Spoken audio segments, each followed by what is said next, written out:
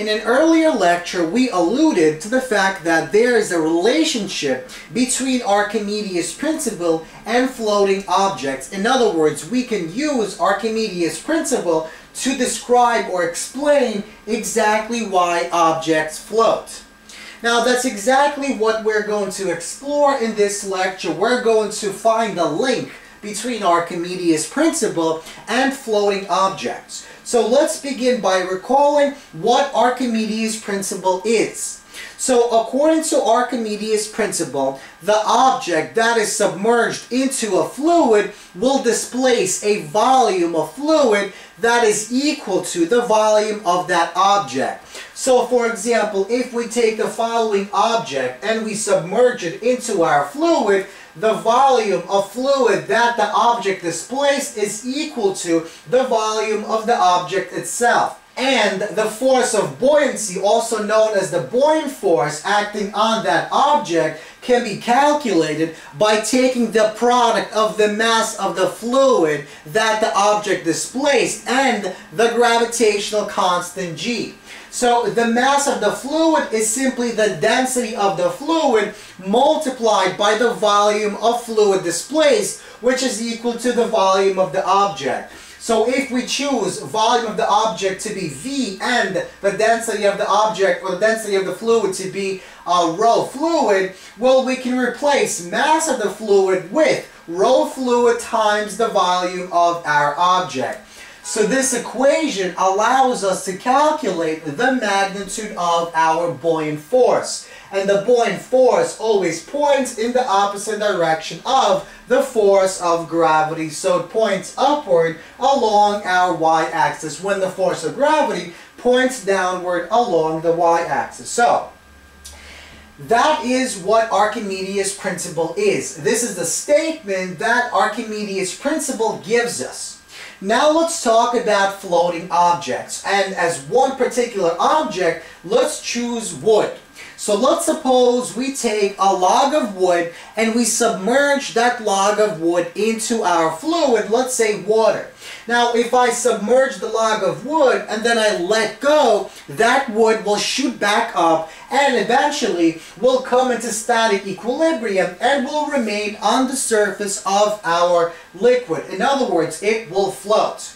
So before we let go of the object, or actually at the moment that we let go of the object, let's draw all the forces acting on our log, on the wooden log. Right at the moment of when we let go, the object begins to accelerate upward, and that means, according to Newton's second law of motion, the object has a certain acceleration, and that means it has a net force that points upward along the y-axis. Now, there are also two forces acting on the wooden log. We have the force of gravity, which points downward, and we also have the buoyant force, Fb, as described by Archimedes' principle. So that means because the general direction of the wooden log when we let go of that log is upward, that means that this force must be greater than this force. So from our equation from Newton's second law of motion, we know the force net is equal to Fb minus Fg, where we choose Fb to be positive and Fg to be negative. And because this net force points upward in the same direction as the buoyant force, that means the buoyant force must be greater than the force of gravity. And from Archimedes' principle, we know the buoyant force is simply the mass of the fluid displaced by our object, by the wooden log, multiplied by g. And Fg is simply the force of gravity, is simply the mass of that object, our wooden log, multiplied by the gravitational constant g. Now notice that our m of fluid, the mass of the fluid displaced by our object, is equal to, well, it's equal to this quantity, the density of the fluid multiplied by the volume that the log takes up. And likewise, the mass of the object is simply the density of that object multiplied by the volume that the wooden log has. Now, notice the g's appear on both sides and the v's appear on both sides. So we can cancel those out. We can divide both sides by the volume times g, and we get the following result. So when we take a wooden log and we place that wooden log into a fluid, let's say water, the actual reason why our wooden log doesn't remain submerged and shoots back up, the reason it floats, is because the density of the fluid is greater than the density of the object, which we got from this equation, from this result. So, the reason an object floats is because it is less dense than that fluid.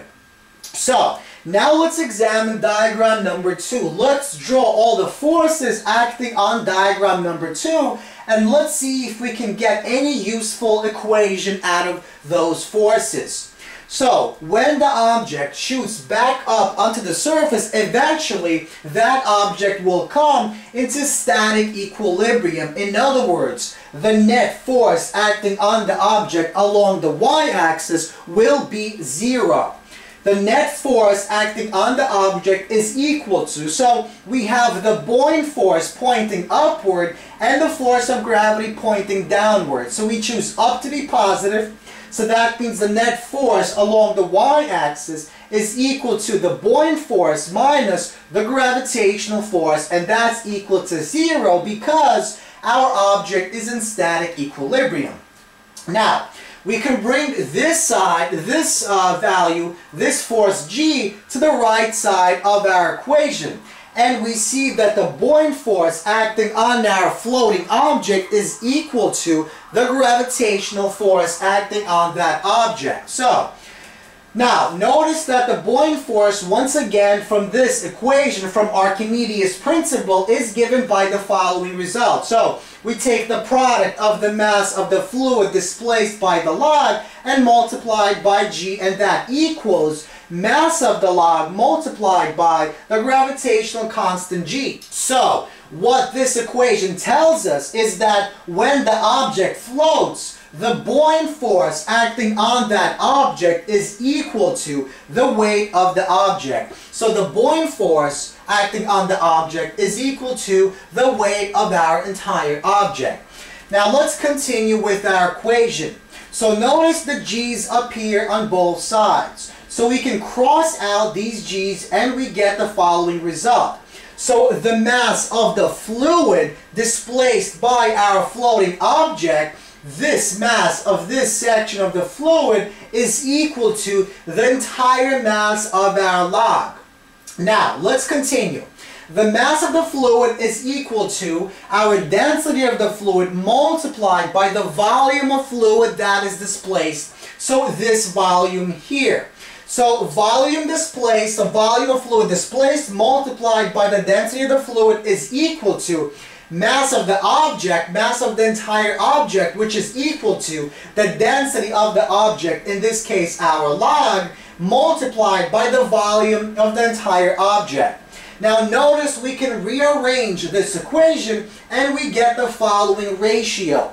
The ratio of the density of the object to the density of the fluid on which the object is floating on is equal to the volume of fluid displaced by the object divided by the volume of the entire object. So this becomes very useful because this ratio allows us to calculate what percentage or what ratio of the wooden log appears in the water and what ratio appears in the atmosphere outside of the water.